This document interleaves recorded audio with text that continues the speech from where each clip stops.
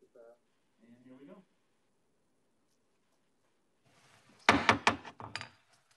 Good evening, everyone.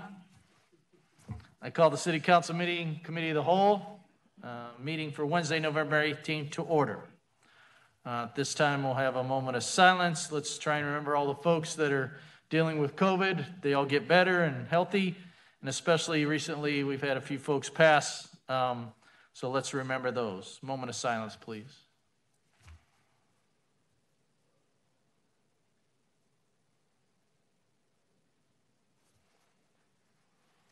Thank you. If Alderman Dunn would be kind enough to lead us in the pledge. Allegiance to the flag of the United States of America and to the republic for which it stands, one nation, under God, indivisible, with liberty and justice for all. Thank you. Okay, thank you, Alderman Dunn. Brian, if you would call the roll for this evening. Dunn. Here. Dorman. Here. McGinnis. Here. Lee. Here. Grip. Here. Condon. Here. Peacock.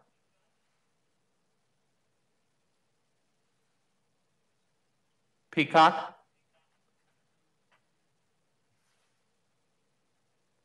Dickman. You can't hear him. We didn't hear him. I see him on the screen. Try it again. Peacock. He's waving at me. Okay. Jochen. Here. And Ambrose. Here. 10 present, Your Honor.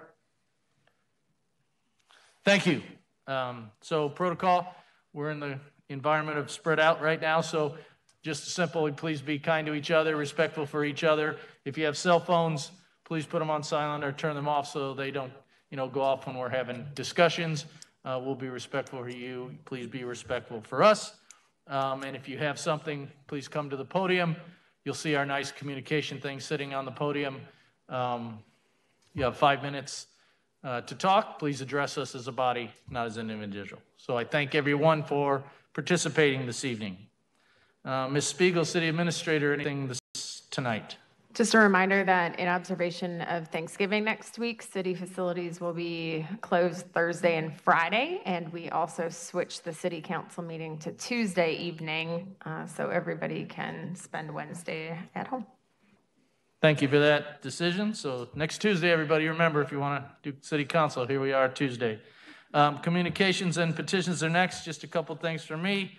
As everybody's aware, paying attention, hearing from everywhere, huge strain COVID's putting on our hospital system. So please wear a mask, please social distance. Our healthcare workers, our hospitals need your support more than ever right now. Everybody does, but especially those folks where the strain and staffing is critical right now. One update for everyone on our police recruiting, so that's complete. We're happy to announce we've offered employment to 6 folks. They've all accepted, so their start date will be December 28th, and they will enter the police academy on January 4th. At the same time, we have started the next round of police or winter recruiting for police. So again, I ask everyone that's listening and everybody that knows somebody, please find folks, please sponsor them, get them to the test sites, get them to the orientation sites, and we will put out, again, multiple workshops and orientation events for people to participate in. But we need your help, please, to find people, get them interested, and then when I say sponsor, I mean that you actually go with them and take them and make sure they show up. And again, we are starting right away. That should tell you something, that we need more folks. So we have 6 that are starting into the academy, but everybody knows the academy is multiple month-long procedure. That's why we're starting again. So thank you for that, and let's see who we got. Alderman Ambrose. Thank you, Honor. Corey, a couple things. I've had several small business owners reach out to me and ask, who's going to enforce the governor's mandates? So we got direction from the county attorney, Mike Walton, that kind of through the law process, that it becomes the role of local law enforcement. We will not be sending the police in to fine or enforce. We will treat it as an educational opportunity about what the current guidelines are. And the other thing is, I don't know if you can answer this, but the water company is doing a lot of work north of the Duck Creek at Washington Street. Do you have an idea what's going on there? Or is Public Works? I don't, but we'll find out and get back to you. Okay. And then how about an update on the riverfront bike path? Is coming along pretty nice now, and for maybe next council meeting. Thanks. Okay, thank you, Alderman Ambrose. Alderwoman Lee.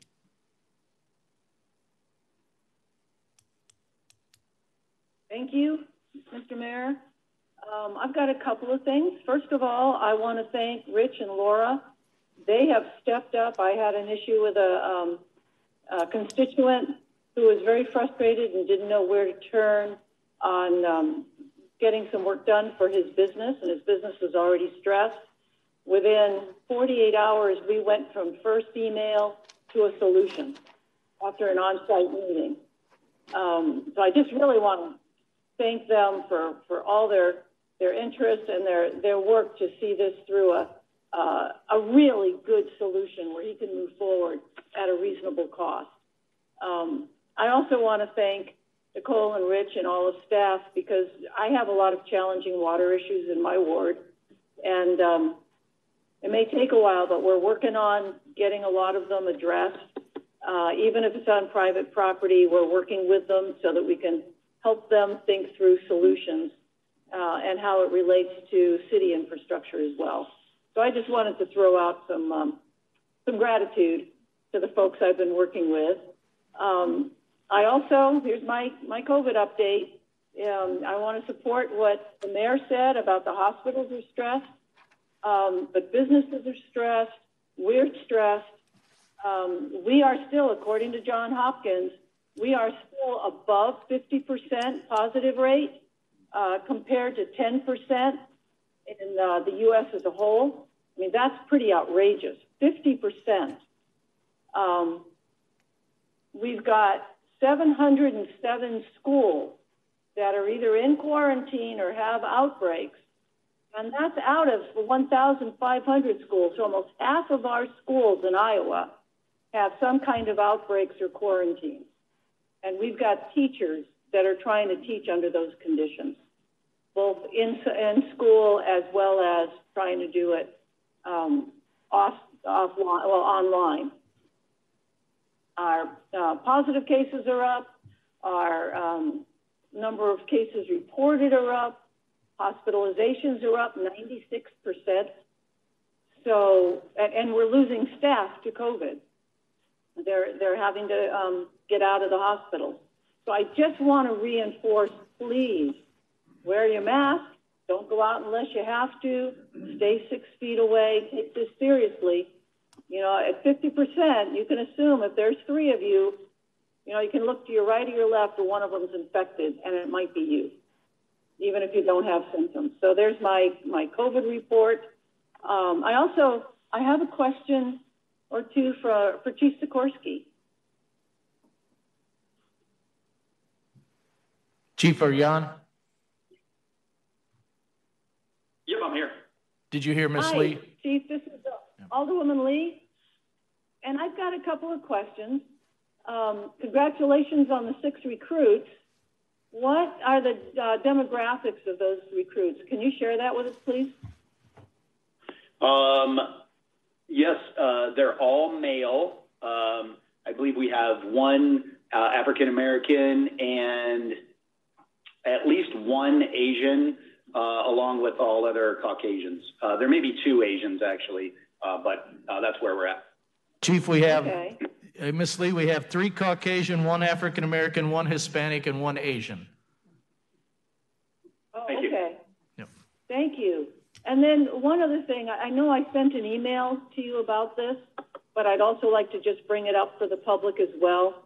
You saw that the Nextdoor where somebody said, I recommended that they call 911 about a robbery. And someone came up and said, do not use 911 because that's only for emergencies.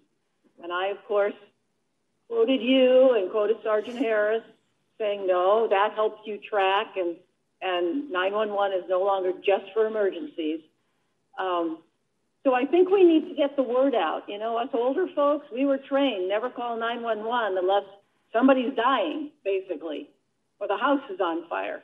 And that's not true anymore with with the new center that we've got. And it really does help you track.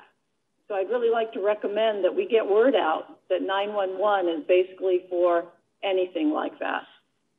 Yeah, we use we use 911 to facilitate any response from public safety. So whether that's police, fire, or medic, and it's not always an emergency response to incidents. So we use that communication as a primary communication to get public safety response to anywhere in our city. Yes, and I just think we need to get the word out more on that. People, there's so many people that think 911 is just for emergencies and don't bother them otherwise, but that's not the case anymore. Yep, if people need the police response for anything, 911 is the way to go. Thank you so much. Thank you. Thank you, Mayor. I'm done. Thank you, Alderwoman Lee. Alderman Peacock. Can everybody hear me now? We can. Thank you so very much.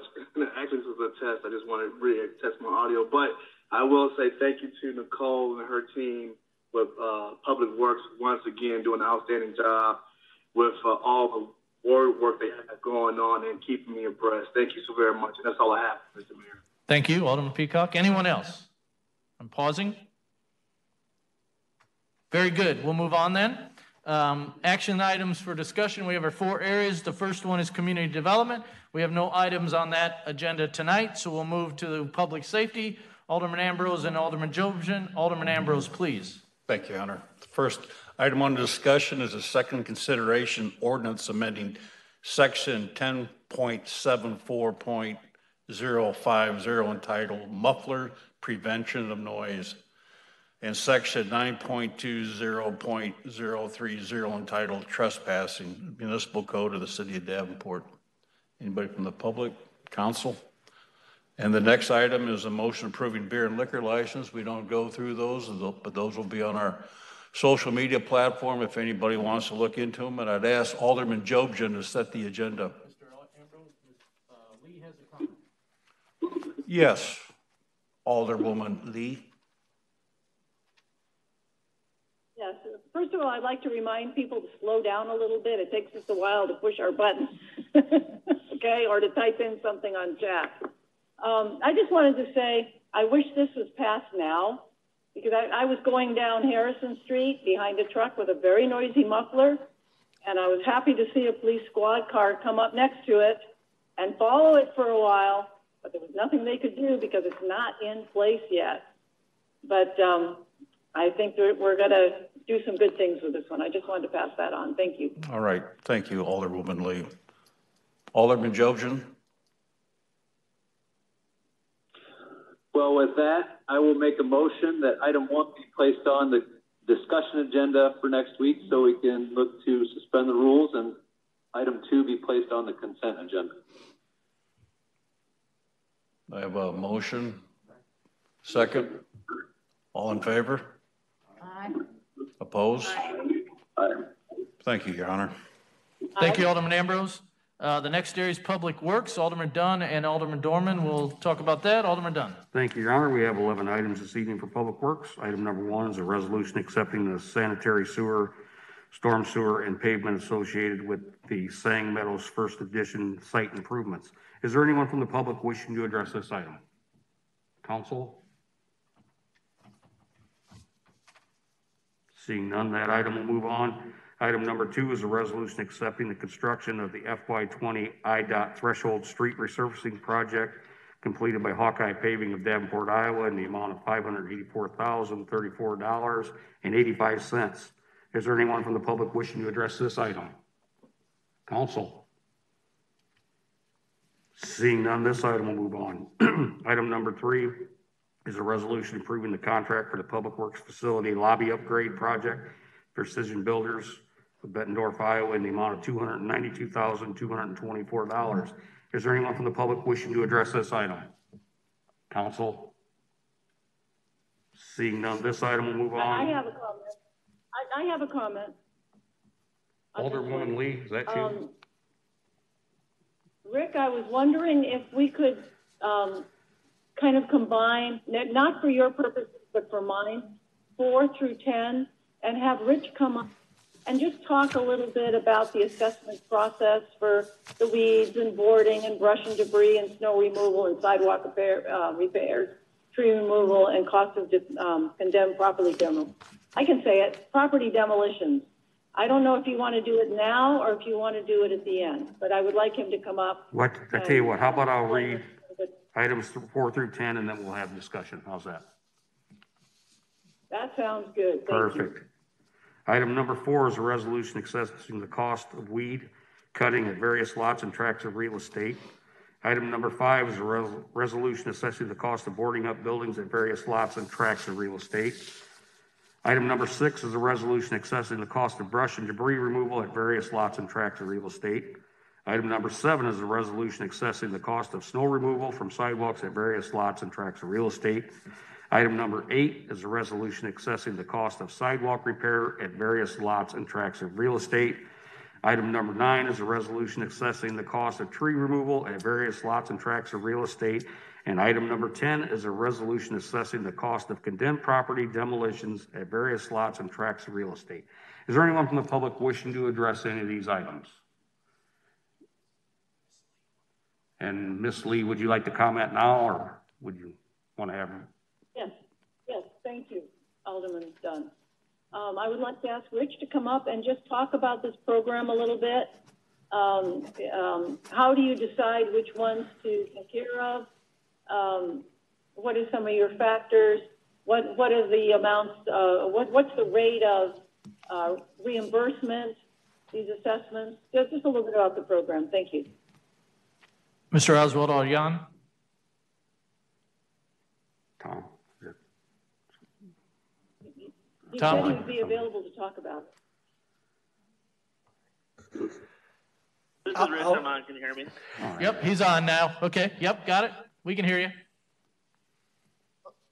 All right. So on most of these are driven by notice and order and city ordinance. So if a complaint comes in for somebody hasn't cut their grass, removed debris or bushes, shovel their sidewalks, repair them appropriately, they'll receive notice and order from the city to have those fixed. If they fail to comply, we will then have city contractors go in and complete this work, and then that work is billed back to the property owner. If they fail to pay that bill after 60 days, then it is put forward to an assessment on the property. As far as the sidewalks and debris and grass, those are complaint driven or enforcement driven. As you know, like if your grass is taller than 9 inches, you get a notice or just illegal accumulation of debris, and that you would receive notice on that. For the demolitions, which are a little more involved, we track and follow our vacant and abandoned properties.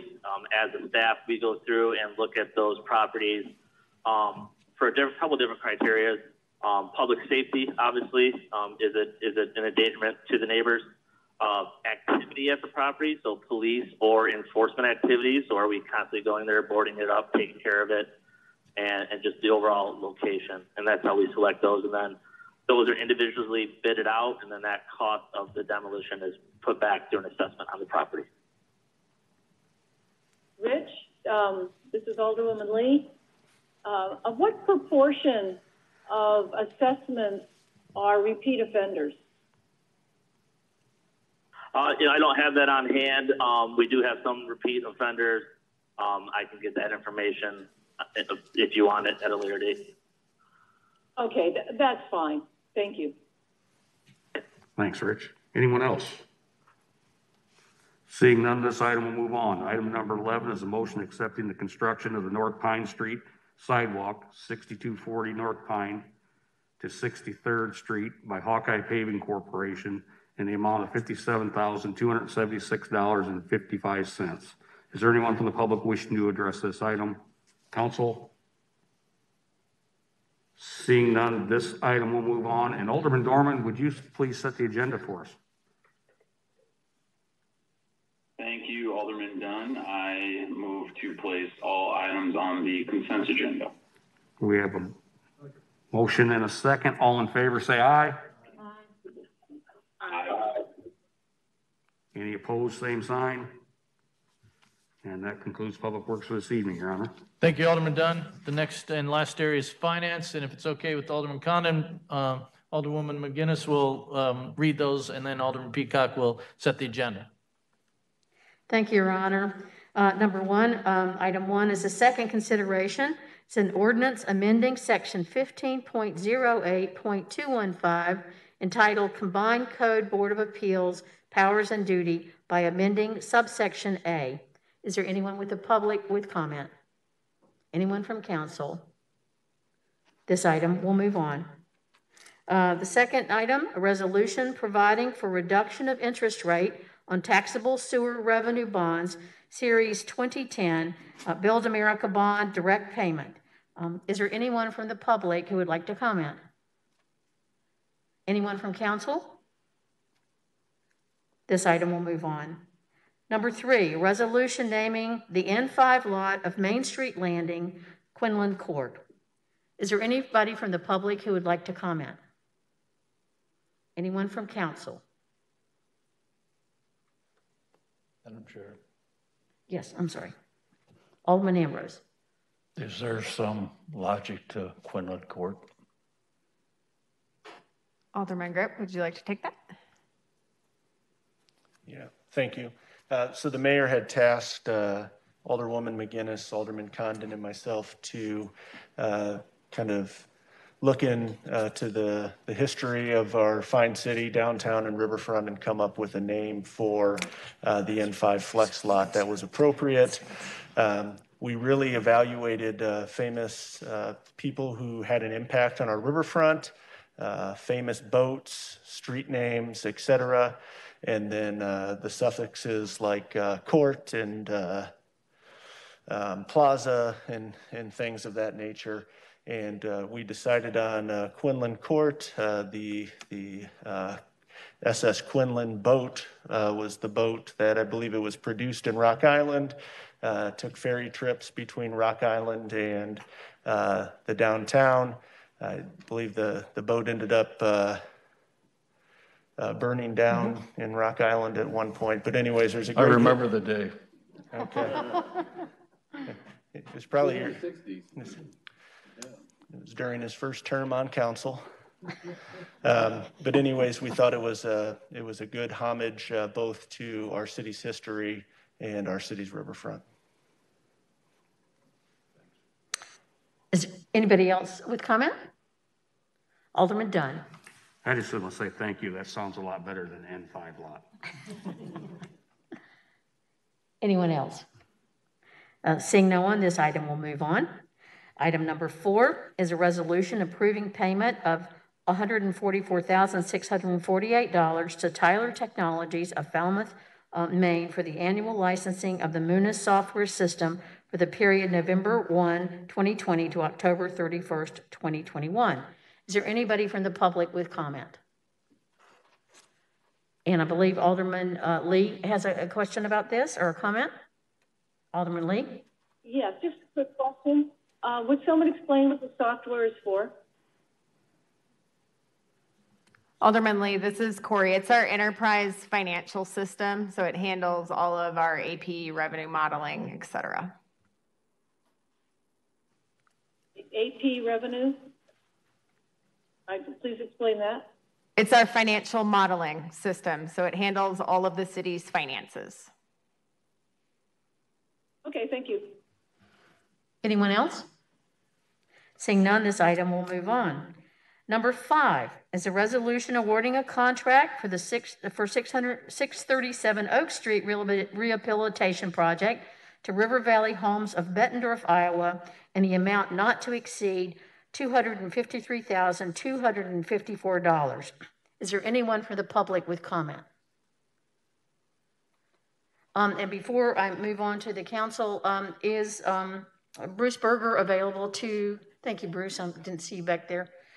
If Bruce, would you kind of go over this project and why we're doing it and also the cost, which is substantial? Sure. It's okay to talk here, right? Okay, good. Bruce Berger, Community and Economic Development. This is a property for our urban homestead program. And so many of you may know that's where it's typically an abandoned home that the city would acquire. We would hire contractors to fix up the property, and then we would sell it to low to moderate income home buyers. All the money that we use for it is federal in nature. In this case, it's home funds, and home funds, some of the reason for the cost, I mean, I think at least maybe one alderman had a question about that as well. Admittedly, that's more than we might spend in terms of what we can sell it for. But the cost of using all those federal funds does trigger a lot of different criteria. So certain contractors have to have certain certifications. A lot of times we'll go well beyond it. Will be a complete gut rehab. And we have to put in a lot of new major systems. And that prevents the homeowner who's low to moderate income from having major expenses in the first few years of their ownership. So it's been a model that's been pretty effective. And yeah, let me know if you have any other questions, I guess. I got one. Alderman Lee I had her run first. I'm sorry, Alderman Ambrose. Alderman Lee. Thank you, Marion, and thank you, Bruce. I will say that both, I had a long discussion with both Bruce and just before the meeting with Alderwoman McGinnis, which was very helpful. You saw my questions on it was so much money compared to what the house is worth. But I do have a question for Bruce. Looking at Realtor.com, which shows you pictures of the inside of houses, this one is already gutted. It's already down to the studs, and really all you saw was a couple of piles of new drywall leaning up against studs. So what has the city already spent to do the demolition that would then lead to $250,000 in federal funds for the actual retrofit and reconstruction? I don't know exactly what we've already spent on the property. I mean, we acquired it, but I can get that information to you. As far as, if you'd like a list of the types of things we spend it on, I can get you a little bit of a summary on that as well. It's usually the major systems will end up costing quite a bit. There is a lead remediation that we have to do because we're spending more than $25,000 in federal funds on it, and so that triggers a number of clearance activities and lead-based paint abatement activities that we have to do room by room. So, but yeah, I can get you a little bit of a summary of that before next week if that works. And one other question, Bruce, thank you. I'll look forward to that. One other question is, you mentioned that there were a limited number of contractors who can do some of the environmental abatement work. Could you tell us a little bit more about that, please? Yeah, so without going into too much detail, there's a number of certifications that one has to have to meet the standard of doing this category of work under HUD's federal guidelines. And because there aren't a lot of federally funded projects in areas our size like that, there's really only a couple of contractors around that do it. And so, and part of the reason for that is there's specialized equipment that they need to have. There are, that's expensive. There are also, those certification and trainings have to go for each of their staff members. And so it's, supervisors have a certain level and certain workers have different levels of training, and all of those things add up to, as you might imagine, time away from work for contractors. And when there aren't a lot of projects out there for the contractors to do, it's not super beneficial to have lots and lots of contractors that have that. So as a result, yeah, there aren't too many contractors around that are able to perform this work. Something we're actually talking about working on with some of our economic development funds. Maybe we can try to encourage another contractor or two to go through all that process, because there's certainly work out there if we can get their attention. But anyway, yeah, that's the quick summary. Alderman Lee, do you have your questions answered? Well, I actually had one more, and just to build on what he said at the last. there are so many houses in Davenport that are old that I'm sure it would behoove a lot of contractors to get some of that certification. It's not only federal requirements, federal law about lead abatement, lead paint, anything built before 1978, asbestos in a lot of these old homes. So I would like to encourage the city to encourage more training for a lot of contractors, because it would behoove them for the work that they do for retrofitting old homes. You know, like Marion was telling me before, there's a lot of them here. Thank you. Okay. Alderman Ambrose. Thank you, Madam Chair. Bruce, the process of choosing a house, you know, they do a great job when they tackle a house. But as I go up and down some of our gateways, we have high-profile properties that I believe should be targeted before others. But can you share the process of picking a property out? Certainly, and it's you're definitely right in that there's a lot of candidates out there. The challenge we have, and maybe a little bit akin to Goldilocks, we do have low to moderate income buyers. Did you say Goldilocks? Goldilocks, yeah. The mask is. We have low to moderate income home buyers who are the end users of these properties and will be acquiring them. And if it's too large of a house, depending on the household size, which we can't regulate in terms of who we sell to by federal rule, the cost of maintaining that home, if it's too large to heat it, cool it, taxes on it, and those things can set them up for failure. And by the same token, there's a need to acquire larger homes yet for some families out there. And so we try to have a good balance of 2, 3, and 4 bedroom homes available for folks. And then also, as we just talked about, there are fairly high costs to be able to comply with all the federal standards. And there's a cap on how much we can spend on the federal dollars that HUD sets. So as a result, we can't acquire them for very much. And so we need to, and a lot of times they're donated or we're acquiring them at fairly low value. So those are the challenges we run into. Sometimes we can't find the owner, just like I know a number of redevelopers have too. And so that's a challenge.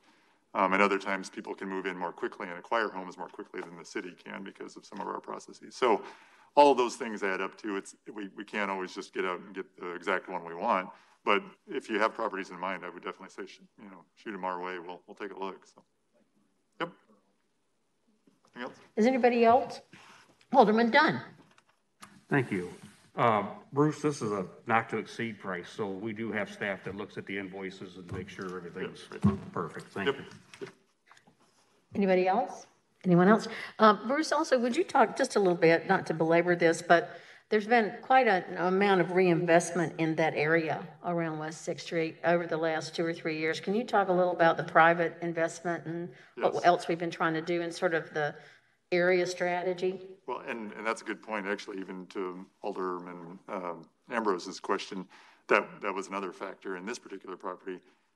We had a developer who did the Naval Reserve or former Buchanan School building, which is on the same block as this property. So it's nice, and HUD encourages it, and we like to see it too, when you see multiple projects in the same area and you kind of see that bigger bang for the buck. That's an area that we've, and with 2 schools nearby, we'd love to see that area rebound. And so that was another factor that kind of played into it when we were out working with the contractor and supervising a home-funded rental project in that area, that we saw this particular property and were able to kind of jump on it maybe more quickly than some properties when we're not out in that, out in those blocks all the time. But yeah, it's a great synergy that's going on. We did some sidewalk work over there too. And the developer did a great job with that property and a water retention, stormwater cleanup. So there's a lot of great things going in that block. So. Thank you, Bruce. And if I could just add, I'm fine. Thank you very much. Yeah, I just want to say too, this is part of 3rd Ward, so maybe I'm a little biased, but I'm always happy. There were several done, in other wards over the last few years. And, I walk that ward, I walk out my ward, I knock on the doors, and the area I live in and to the east was pretty well gutted and damaged by it's, years of city policies and just, down, up increasing density, and that this was going on long before any of us were around. And I guess one of the things I always see about the West End, the Third Ward, and I'm sure we see it further in the West End as well, is, within our core area, there's a challenge in home ownership. It's the core neighborhoods are about 46% rental. So this was, I believe, a single family home. And so I never want to see, and when I walk in the West End and I knock on doors, I see people who have lived in their homes for a long time. And I sort of, as alderman there, I never want to see what happened to my neighborhood happen to the West End. And so I'm excited about this. I'm so excited about everything that we've done in that area, the private investment for Buchanan School, which transformed that corner in an amazing way. It's not the fanciest, probably the fanciest home in Davenport, but it's going to be a great home for a family. And so I'm very excited to see when we're working on sections of any of our wards to try to bring them back up. So thank you very much for that, Bruce. So anyone else? Hearing no one else, then this item will move on. Number 6 is a resolution approving the purchase of new furnishings for the main library from Paragon Commercial Interiors of Davenport, Iowa, in the amount of $143,458.48. Anyone from the public with comment? Council? This item will move on. Number 7 is a resolution awarding a contract for the purchase of specific and aggregate stop-loss insurance to Tokyo Marine HCC in the amount of $927,153.20. Is there anyone from the public with comment? Anyone from council? Seeing no one, this item will move on. And number 8 is a motion approving the submission of the City of Davenport Annual Urban Renewal Report for fiscal years 2020. Anyone from the public with comment? Council? This item will move on. And Alderman Peacock, would you please set the agenda? I move to place all items on the consent agenda. All in favor? Aye. Aye. Aye. And then the last items on finance are items that we do not vote on, but they're there for your review. These are items $50,000 or less. And that's all for finance, Your Honor. Thank you, Alderwoman McGinnis. Next is any other ordinances, resolutions, and motions. There are none. At this time, we'll have public business. If anybody would like to talk to us, please come to the podium, state your name and ward. If you're not from here, we'd love you to tell us where you're from, and you'll have 5 minutes. Please. Sure. Mr. Ham. Nice drive to Quad City. Beautiful day from Nashville this morning. Got up at 5:30 and just got here about an hour ago.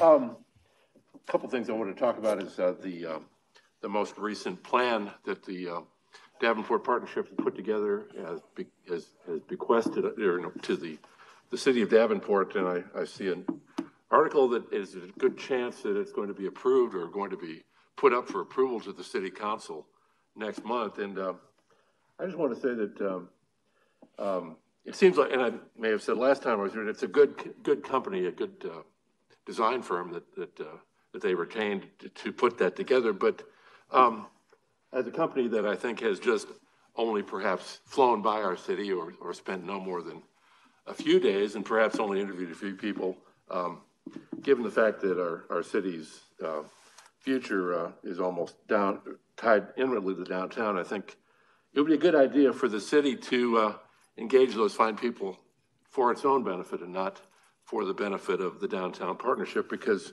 if you remember algebra, the Venn diagram, it was a circle for what's good for all the citizens of Davenport, what's good for the downtown Davenport partnership. Right now, it seems to me the theory is that they're totally conjoined, that there's no disjoint between the two. I think they're two separate circles. I think there are things that are good for the downtown partnership that aren't necessarily good for the people in Davenport. I mean, talking about Quinlan, the fact that a ferry between our two cities, Davenport and Rock Island, is something that had been on the original river action, the river vision, but it seems to have been lost the last couple iterations of downtown plans. And I think perhaps the people in downtown Davenport don't want to see any dollars ever escaping their domain, but I think a ferry between our two cities would enhance both of our downtowns.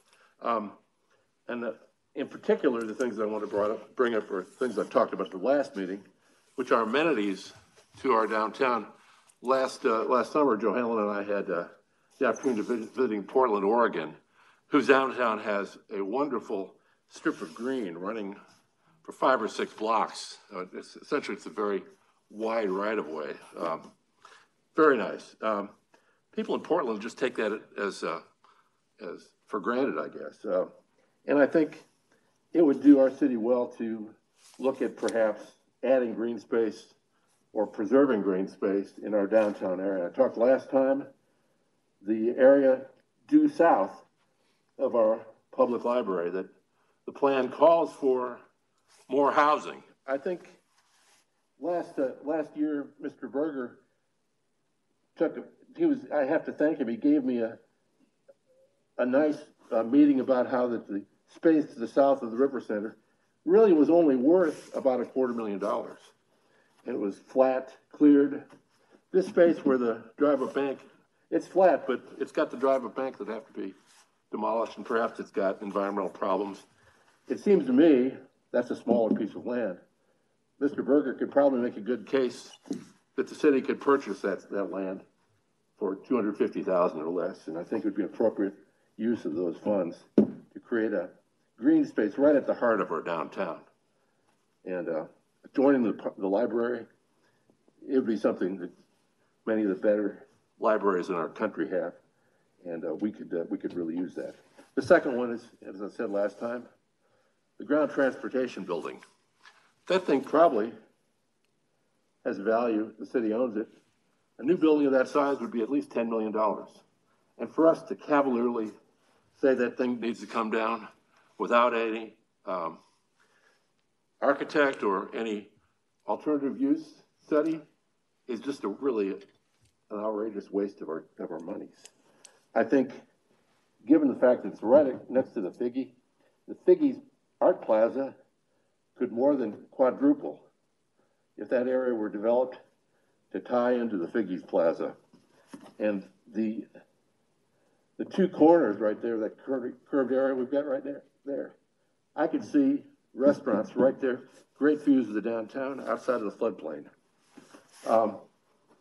Besides that, then if we convert that building, where do we have our bus waiting area? I think it'd be a waste to have something another 3 blocks away from where we are now. Much better to take that space under that parking garage, turn it into that, and if you want retail, have a retail on that area just to the south of the Redstone garage. Great views of the river. Thank you, Mr. That's Hanna. real retail. Thanks. Thank you, sir. Anyone else? Okay, pausing. All right, any other reports, Ms. Spiegel? There are none. Is there a motion to adjourn? Second. Motion and a second. All in favor to adjourn? Aye. Thank you, everyone. Be safe, social distance, wear your mask.